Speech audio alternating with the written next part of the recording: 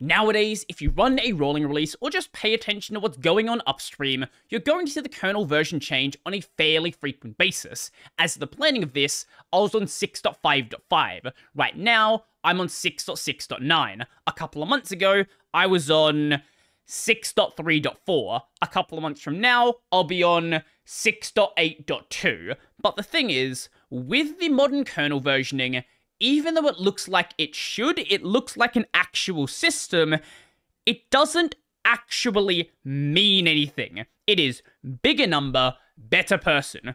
Firstly, the third number is incremented. When the third number is too big and Linus just doesn't want to count anymore, then the second number is incremented. When that number is too big, then the first number is incremented. That is not a joke, that is not hyperbole, that is paraphrased from what it says on the kernel website.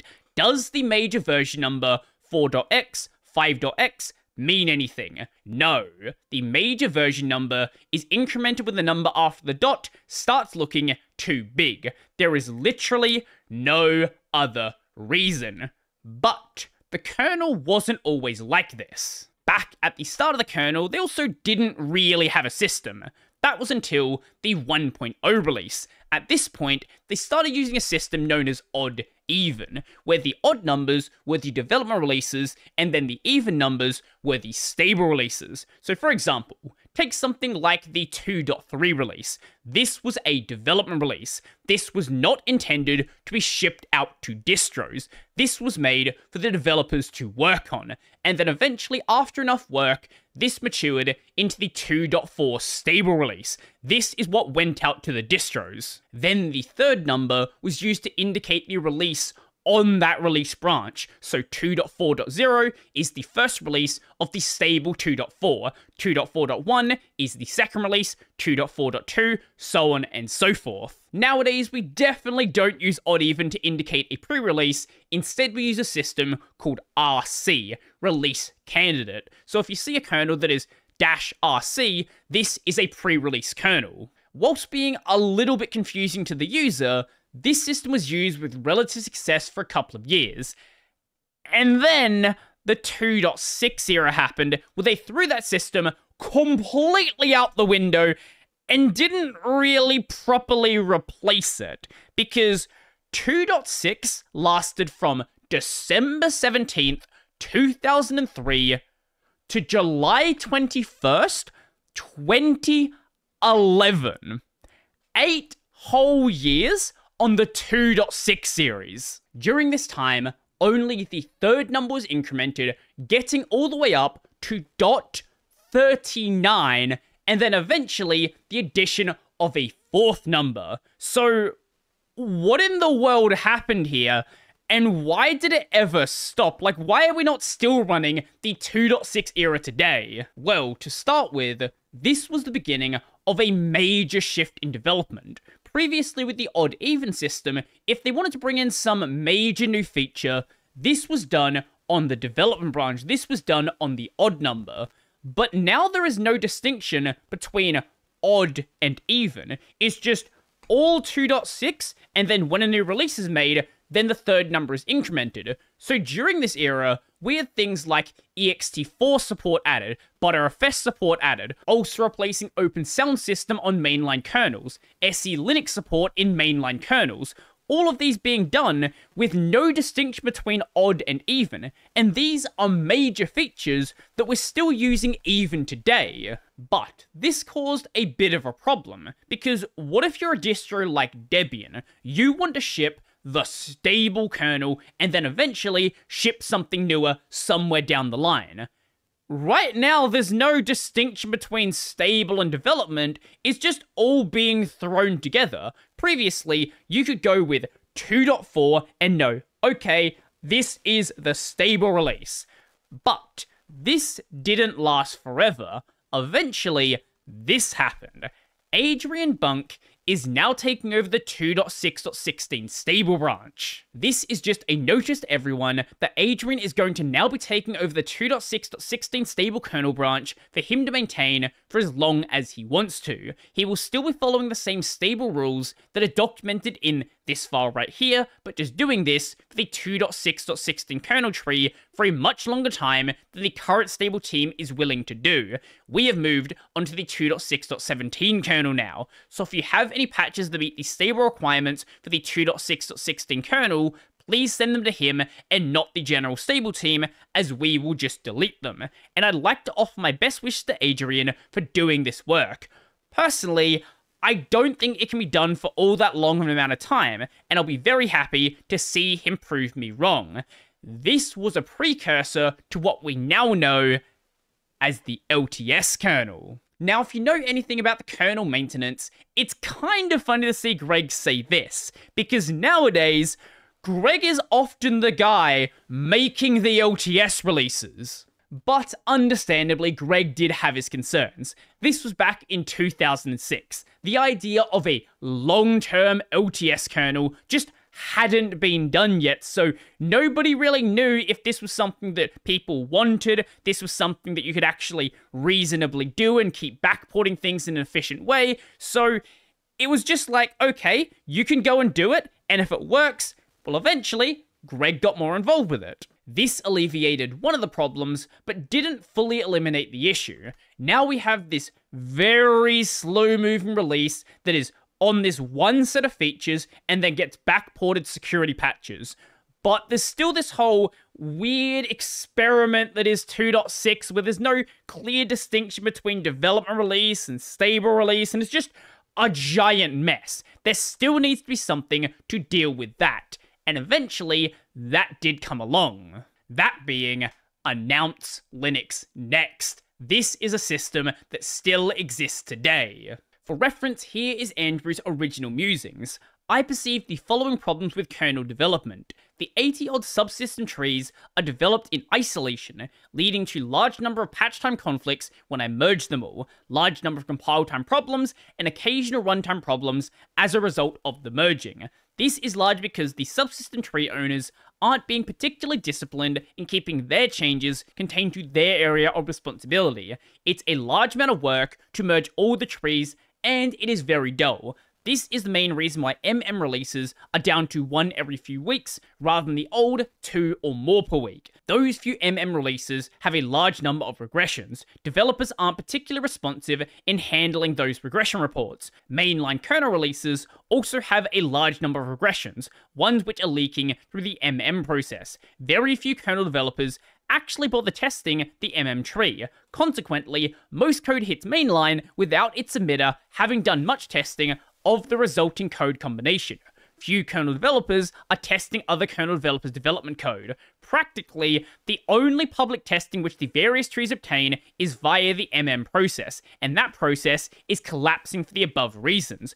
People who develop against a particular tree are not spending sufficient time reviewing and testing changes which other developers are committing to other trees. People who raise patches are preparing them against Linus's tree, but by the time we get into the late RC timeframe, Linus's tree is very different from the accumulated pending trees, so many patches fail to apply or don't work correctly, and the originator runtime tested them against Linus's tree, not against the tree into which they are to be merged. Developers are sneaking patches into mainline merge window at the last minute, before they've had a decent period of review and testing. So, what I propose is that we start a formal, unified development tree called the Linux Next tree. And just doing this solved a major problem, because now there is a clear development branch. Regressions can be dealt with in Linux Next, and hopefully they don't make their way into these stable releases. So even though we're still on this weird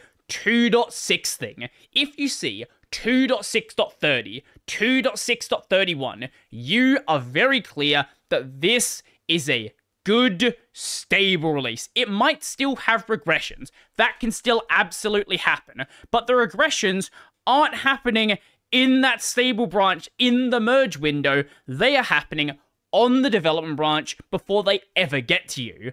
And this is how things mostly continued up until 2011 with the shift into 3.0. But 3.0 wasn't the original plan. Linus sent out this email to the mailing list. short merge window reminder. Normally the merge window would be a bit longer. This is the time where you can send up patches to Linus to get them merged into the next release.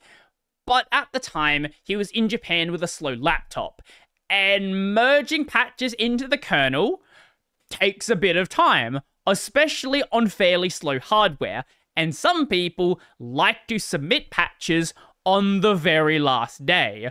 So if it was a normal merge window length, Linus either wouldn't be sleeping or the kernel would be very late. So he gave himself a couple of extra days, and this was just a reminder of that. But that's not the important part.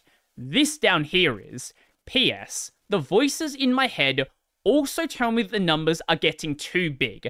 I may just call the thing 2.8.0, and I almost guarantee that this PS is going to result in more discussion than the rest, but when the voices tell me to do things, I listen. Linus, please don't listen to the voices. In this case, it was a good idea, but you know, generally the voices are not super helpful. And as we were already very close to the number, Ingo Molnar said, well, before we get to 3.0, why don't we just wait till the .42 release? That would be nice. Which Linus shot down. Besides the Hitchhiker's Guide to the Galaxy, I think 40 is a fairly nice round number, which we never actually got to. And that's because 2.8 never existed. It just became 3.0. Yay! Let the bike shed painting discussions about version numbering begin, or at least restart. It had been a good couple of years since the kernel had a proper versioning system. I decided to just bite the bullet and call the next version 3.0. It will get released close enough to the 20-year mark, which is excuse enough for me. Although, honestly, the real reason is just that I can no longer comfortably count as high as 40. The whole renumbering was discussed at last year's Kernel Summit, and there was a plan to take it up this year too. But let's face it, what's the point of being in charge if you can't just pick the bike shed color without holding a referendum on it? So I'm just going all alpha male and just renumbering it. You'll like it. And that's what he did. He just deleted the numbering system. Was like, you know what? This is what we're doing now. I don't care what your opinion is. This is what we're doing. So what are the big changes? Nothing. Absolutely nothing. Sure, we have the usual 2/3 driver changes and a lot of random fixes, but the point is that 3.0 is just about renumbering. We are very much not doing a KDU4 or a GNOME 3 here. No breakage, no special scary new features, nothing at all like that. We've been doing time-based releases for many years now. This is in no way about new features. If you want an excuse for the renumbering, you really should look at the time-based one 20 years instead. So no ABI changes, no API changes, no magical new features, just steady plodding progress. Now, one of these new possible numbering systems was from Greg Crower-Hartman. Hi, you brought up this topic a few months ago and passed it off as something we'll discuss at the Kernel Summit, but then that never happened, so I figured I'd bring it up here again. So as someone who constantly is dealing with kernel version numbers all the time with the stable trees, our current numbering scheme is a pain at times. How about this proposal instead? We number the kernel based on the year and the number of releases we've done that year. So year, number, minor release. For example, the first release in 2009 would be 2009.0.0, the second 2009.1.0. If we want to be a bit more non-zero counting friendly, we can start at 1 for the number. So 2009.1 for the first release, 2009.2 for the second release. Then the stable releases can increment the minor number. So 2009.1.1 for the first stable release, 2009.1.2 for the second release. The great benefit of this is it more accurately represents to people just how old the kernel they are currently running is. 2.6.9 would have just been 2004.9.0 on this naming scheme. There were a lot of people at the time that were running really old 2.6 kernels, and because it said 2.6, they didn't realize how old it was. So someone might have been running a 5-year-old kernel at that point and didn't even notice it was. And yes, we can handle the major minor macros in the kernel to provide a compatible number so the automated scripts will not break. That's not a big deal. Any thoughts? Let the bike shedding begin.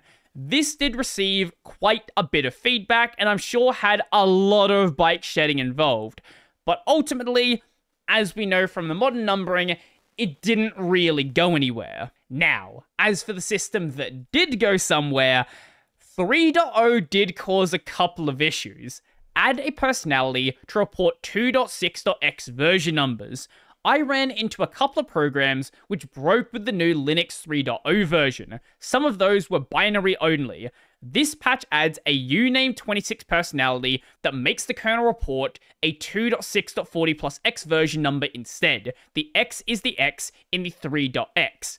I know this is somewhat ugly, but I didn't find a better workaround, and compatibility to existing programs is important. So 2.6 was around for so long that some applications were hard-coded to look for 2.6. This was a really weird time for Linux, and I'm so very happy that it actually came to an end.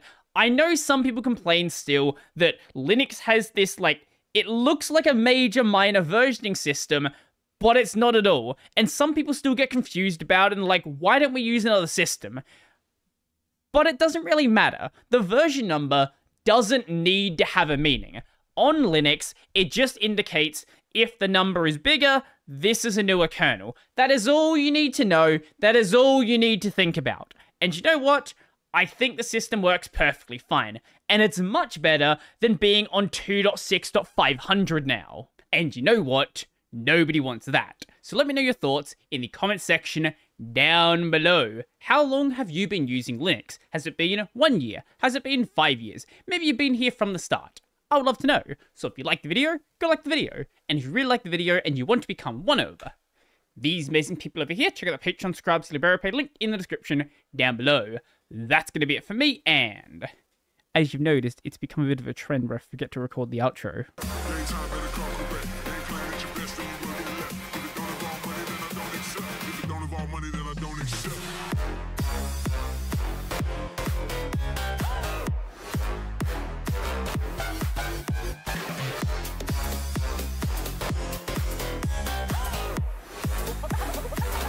Something like this.